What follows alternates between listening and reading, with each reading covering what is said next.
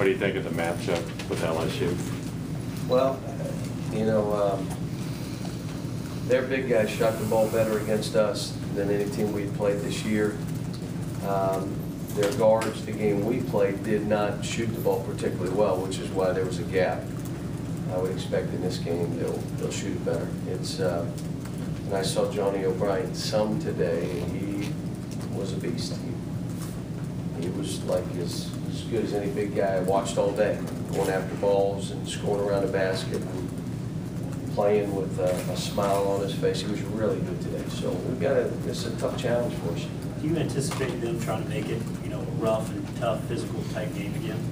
Yeah, they probably will, but you know, will they play fast, will they play zone? You know, game starts, you'll figure out. I mean, you know, one of their advantages will be that they can try to physically bump us a little bit, but we've seen a lot of that. You know, as long as it's not fouled, it's fine. Do you feel like that game was a turning point a little bit for you guys? You had talked up to that point about negating physical play, and Terrence really went off in that game. Anthony was sort of brutalized, but still had a really big game. And was that a turning point in terms of handling that for your team? Maybe, but you know, I think again, this team has made strides all year. That just, you know, now the question is, can we keep going? You know, what I did before we left, I want them all focused on this, what we have at hand. You know, you only have a few weekends left now. Now it's down to 4 weekends. You got to stay focused on this. And I brought Billy Hunter in from the NBA Players Association to basically tell the kids, there's you together collectively have a chance to do something special. Worry about this. And no one other than yourself can help you with anything after this year.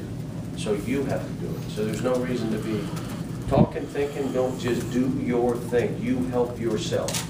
And don't worry about anything else. There's time to worry. So brought him in just to, it's hard, man. These kids, you know, they moved up dates and did all kind of stuff, and I'm trying to take that off their plate, which is why I did what I did.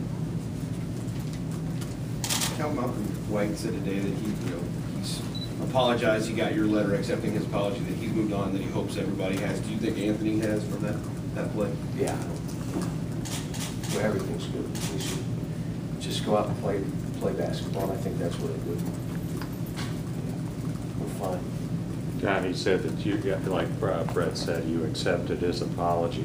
What went into your thinking? I mean, was it just a kid making a kid mistake, or what was your thinking there? Yeah, I mean, that's the heat of the moment. They're playing the #1 team in the country, and we start beating the bat, and the kid gets frustrated, he grabs him. I don't think he meant to hurt anybody, but I think he was like, okay, I'm going to foul this kid hard. And he did, but it looked awful, you know. And I don't think the kid has any, you know, any ill will toward us or Anthony or anything like that. It's just one of those things. The same thing with the kid in Vanderbilt. I don't think, you know, people play against us. They're reaching down, trying to grab whatever extras in their body to try to beat us, and sometimes that stuff comes out. John, do you and your players notice the blue in the area when they're out and about? Yeah, kind of nutty. So, and it's hard because there's two things. You kind of want to get to where you're going and go back, and but I've said it before. I'm not a big tournament guy. I don't like this 3 games in 3 days, and we played a whole regular season. It should dictate who's what.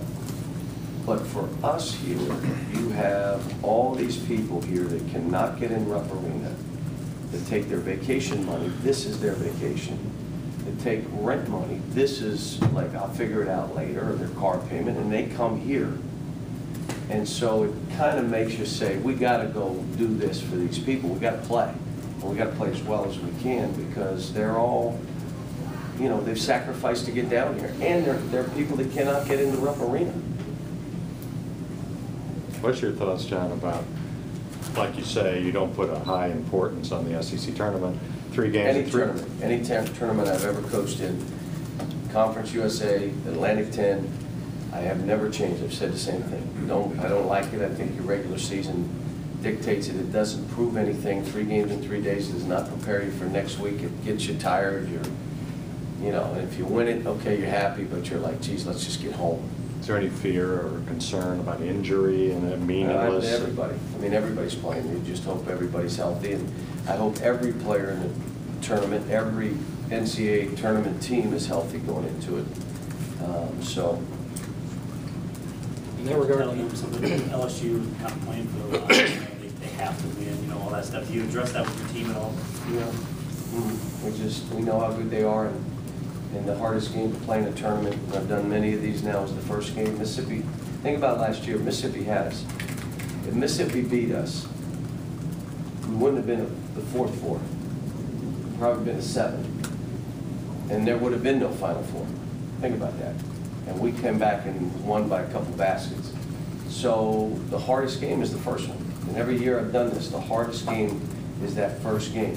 Mainly because you get a bye and they've played and they're excited. Now they built their confidence and your team's running into a tournament. All these new guys have never played in a tournament format, and so you don't know what to expect. And I don't know what to expect. I hope my guys play well tomorrow. John, can there be an advantage a month from now, having already played a couple games here in New Orleans? I love the city. We've played Tulane here many times. We've NCAA tournament 2 years ago down here. Had a great time. This is a great place for this kind of venue, and so I kind of know where I'm going. So know the hotel, know where I have to go. I got my little spots that I hang out in, and so I love. This is a great place to have a tournament. There's also something big a month from now here. Yeah, in a different arena, different all that. And, so hopefully we'll get to experience it, but that's a ways away right now. I'm happy we got through today's practice. You let the players go out a little bit last night, walk around. Do you often do that, or did you feel like 2 days before the game, just let them see it and get down to business? Well, we practiced, and then we went over to the arena for 30 minutes and shot around. So I just said, hey, some of you got families here. It's a good night to go and hang out with your families. Now, we also, last night, watched the Florida tape, because we hadn't had time to watch it. So we watched the clips for about 35 minutes of Florida. So we did a practice, we did a shoot around, we did tape. Then I said, go spend a couple hours with your family. Now, what we're doing right now is I told them, you got a couple hours before the meal, because after the meal, it's all basketball. They've got family here. I want them to enjoy their families and all that stuff. So, but after the meal, it'll be all basketball. And then, if we're lucky enough to win, it's another noon game and not a whole lot of time for anything else. So this will be the last couple hours they'll be able to spend with family.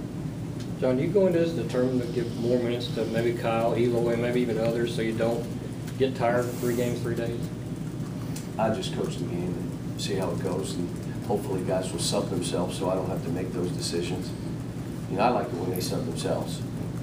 Now everybody's fresh when they're in the game. No one's in there too long.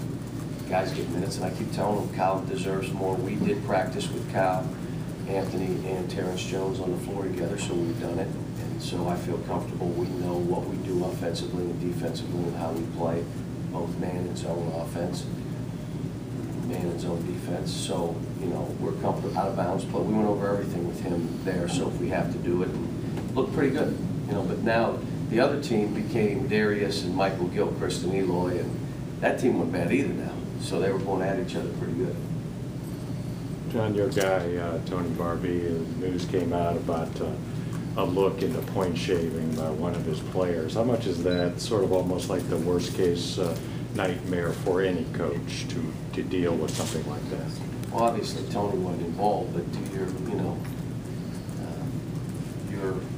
one of your players doing it, it's just I don't know if there could be anything more disappointing.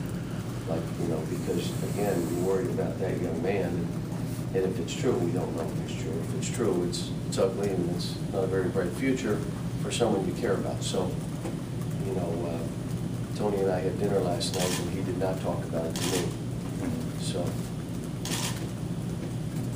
have you heard about this billboard with the Anthony Davis photo on it? Apparently it's on one of the interstates coming in. What do you think of that? And I was mad because I wanted to be up there myself. But no, I was, our marketing people did that, and I thought it was great. Now I'm going to tell you, I just went into the two-lane locker room that we used to dress in to reminisce. So I said, let me go in there, because it was leather couch, I mean, it was, so I just wanted to go in and remind myself. Went in, and there's a poster of Michael Jordan, Wings poster. And I called Dwayne in, and I said, I thought you came up with this idea yourself, so I don't respect you as much as I do. You think you got the wingspan for something like that, or are you, No, you it know, would be, more of a postage it would stamp? probably be like, that in your nose, should see a nose. Yeah, his arms and my nose.